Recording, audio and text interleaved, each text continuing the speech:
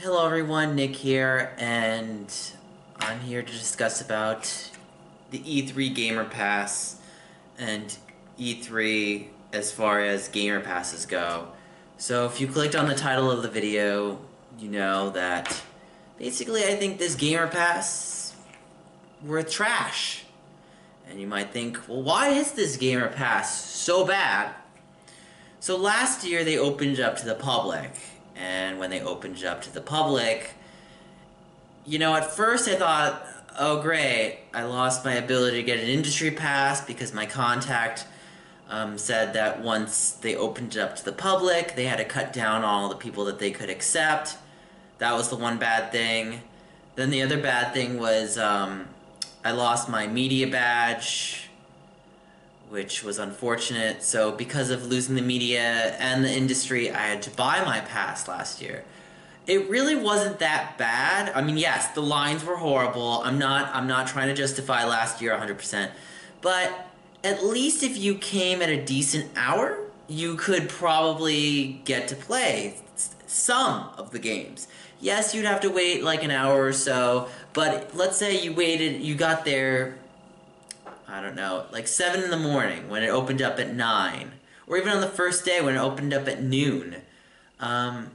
Yeah, you could actually play the games. Like, first thing, if you had strategic planning and you're able to do it last year.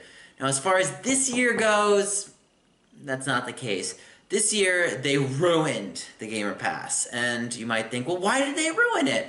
Well, it's because everyone else got to go in 3 hours earlier on the first and second day. And the only day that the Gamer Pass got to be treated like everybody else was the last day. Now you might think, oh, well, that's no big deal. Well, I was one of those people that got in early on the first day, and practically all the lines are capped. So I thought, okay, I just need to be more well planned out. So I did the best I could on the second day, and I was there very early in the morning. I was one of the first people in front, and I actually made a video where I sped walk and did everything I could do that I didn't run because, we had to walk for Chad, and because he's one of the people there. And then I get to the Pokemon line, and then boom, capped. And I'm like, you're joking, right? So what can you do to alleviate that problem? Well, you could wait on top of already waiting in line another hour next to that capped line to then rush into that line to then get into the line to avoid the line getting capped. And then from there, you have to wait, the same amount you would in line. So you have to wait an hour or two, depending on, I don't know. Some of the people would wait an hour, hour and a half before they would uncap the line. Sometimes it was more. And then once they uncapped the line, you'd have to get in time before the line was capped again. So one of my friends waited a whopping 4 hours to play Pokemon. 4. I know ESA is doing it but this is just a terrible value. And if ESA is watching this, please don't do this to people. Please don't ruin their experiences. Please don't charge $250 to then make us wait 4 hours to play one game. I mean, I know that's great for you because you don't care about our experience, even though you clearly care because you asked for our feedback, but you don't because you just want to make money. So, yeah, this E3 wasn't very good because of the issues. Now, you might think, oh, well, some of them had, programming. Well, similar to the Sony situation with last year, the app crashed. Granted, I didn't really play any Sony games, but I heard that it really wasn't the most optimal situation with that. Yes, Nintendo did do the ticketing situation, so everyone could at least play once. And that is good for that one aspect. However, I think they should have done it with Pokemon as well, because Pokemon was a very highly anticipated game, and I think Nintendo kind of faltered there. Also, Nintendo doesn't seem to care that the Switch is also a portable system, and they could just have people attached with belts like they did with the 3DS.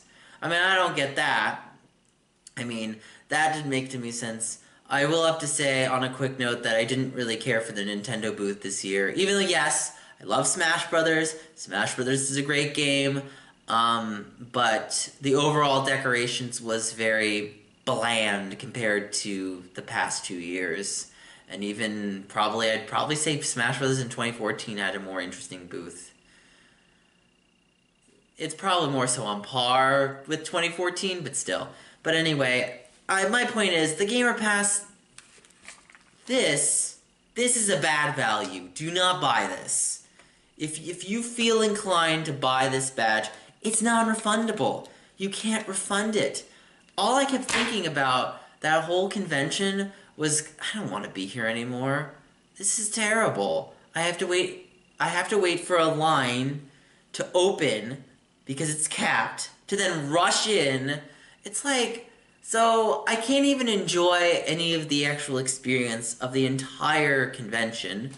And most of the people that have Gamer Passes also can't enjoy it. It's horrible. This is a horrible, horrible execution. It's even worse than last year. I think it's worse. It's great for people that have industry and media, great. I think they need to do a better organization. From what I've heard, Gamescom, I haven't gone to Gamescom personally, but Gamescom had a thing where you could go as media for the first 2 days, and then they had a separate 2 days for gamers. So if ESA does plan on doing the Gamer Pass again, they really should almost add an extra day. That way everyone can at least play what they want to play, or at least half of the games. But you can't even do that. At least play maybe 5 top games would be ideal, like 5 games that you want to play. And I mean, I wanted to play Resident Evil 2 demo. Good luck on that one. You can't do that. The Mega Man one, I got lucky. I managed to get in time. And even when on the 3rd day, when I got to play Pokemon, I had to do, like, you have to be very strategic when you enter in the building. You have to basically, like, maneuver in certain lines.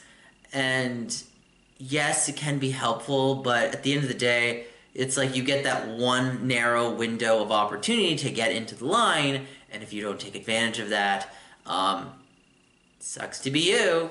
So yeah, this, I don't think I can explicitly say more that this is the worst value that you can get. Don't buy this pass, unless you really want to go and experience E3 in probably one of the worst possible ways. It's just not very good. Oh, and also I got kicked off the line because I had a backpack, and it was kind of like, even though, like, they claimed they had said things, they kind of didn't. Some of the communication was a bit off to me. They didn't tell people that bought badges until, like, very last minute, like practically a week or 2 weeks before, that the Gamer Pass was, like, not even like it was last year. So can you imagine buying this pass in February when it was released, and then thinking, oh great, everything's going to be open up like it was before, and then when you get there, you find out, oh, it's not like it was last year. It's terrible. So, I mean, I could go on for hours about why it's bad, even though I feel like I'm kind of just reiterating the same point. You're not really getting the value that you should. You're not playing the games that you paid the money to get. That's essentially my takeaway. The TLDR is you spend $250, maybe if you're lucky $150 for that first 1,000, but you spend $250 to buy this pass to get less of an experience. You get a watered down experience. It's almost better if you really desperately want to go to spend the $1,000 on the business pass. And that's really sad for me to say because, no one wants to spend $1,000 at a convention. I don't want to spend $1,000. But I would rather do that. I'd rather network to get a media badge. I'd rather network to get an industry, or even somehow get exhibitor, though I don't know how you get an exhibitor without actually working the exhibits. But anyway, I'd rather get that than have to buy 250, because that's just, it was pretty bad. But like I said before, I could go on for hours about why this is the worst value for your money. But basically, you know, you get less hours, less time to play games, more frustration with lines because they cap out, so you have to wait an additional hour or even two for the lines to uncap to then rush in. And yeah, so I think I've said enough, and I don't want to reiterate hash old points again and again, but I've said enough. If you like this video, please like, comment, subscribe, and you know, voice your concerns to ESA if you can. I doubt they care, because all they're going to see is money, but that's basically the long end of the stick. But anyway, thank you for watching. Like, comment, subscribe, and I'll see you guys later. Bye.